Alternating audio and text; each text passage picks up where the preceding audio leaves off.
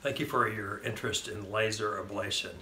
Often called EVLT, laser ablation is often used to treat the source vein that leads to the bulging veins in people's legs. So the source vein is usually the greater saphenous. It can be a variety of other veins, but the offending vein is, you have a little numbing shot on the skin and you poke it with a little needle, and then through the needle the laser fiber threads up through the vein and it will go up whatever distance we need to go.